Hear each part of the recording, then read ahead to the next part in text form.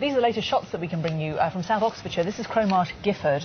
This is South Oxfordshire District Council's headquarters, and this is the effects of a suspected arson attack that took place last night. Witnesses reported seeing a car being driven into the central lobby, you can see, of this building. Loud explosions then heard by local residents. They said it sounded like a bomb going off. Yeah, it's the latter stages of the operation to damp down the fire you were looking at there. These are pictures from about an hour ago when a helicopter was above the scene.